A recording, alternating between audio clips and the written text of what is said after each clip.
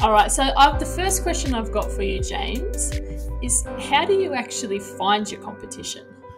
Yeah, good question. Now, when we talk to clients, they will generally know two or three. For whatever reason, they know some of them.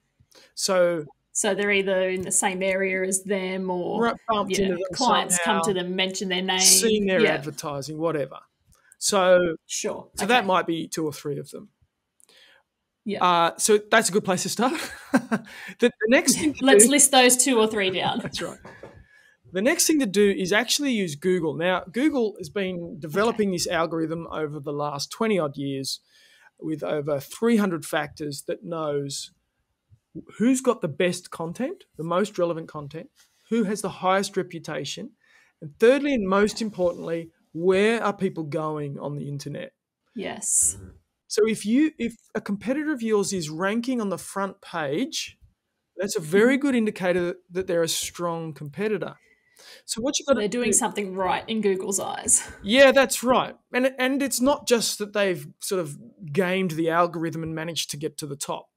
No, people will actually be going there. And people are searching for them and going there, and right? Google knows this. So what you got to do is just have a bit of a punt on what your top keyword is. So if you're an accountant in Chatswood, it's probably something like accountant in Chatswood, something like that.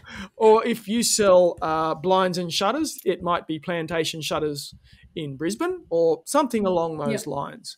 Now, if you don't know what your keyword is, jump on Facebook, send us a message, and we'll have a little look, see if we can come up with what your best keyword is. We use tools like Ahrefs and SEMrush that can give us some hints, but often we can look at your website and very quickly figure out kind of what some of those top keywords are.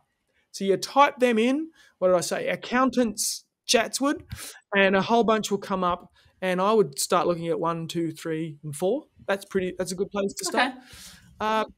So that's where I would probably start with and get together a list of maybe 6 to 9 competitors.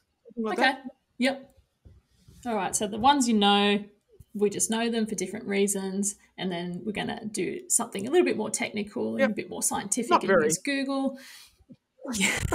A little bit. A little bit. Okay. So then we've come up with a list.